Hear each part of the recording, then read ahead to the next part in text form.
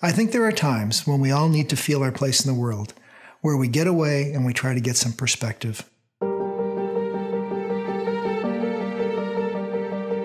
I'm John Phelps. I'm retired now, and I spend much of my time creating through photography and videography.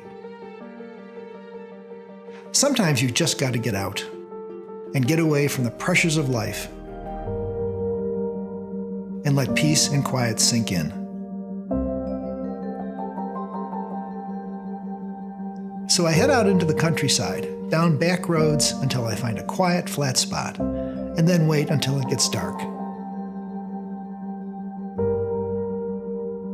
And little by little, the sky goes from blue to indigo to black.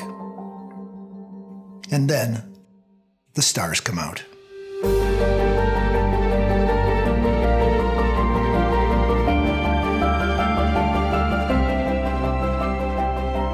Sometimes I think how insignificant I am in the midst of something so huge, so grand, so enormous, so vast.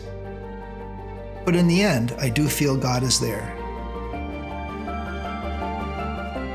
And I think, what was it like to look up at the stars 100 years ago, or 500 or 2,000 years ago? What was it like for the wise men, the shepherds, Mary and Joseph in that tiny town of Bethlehem on the night Jesus was born? It's okay to feel small, but maybe not insignificant.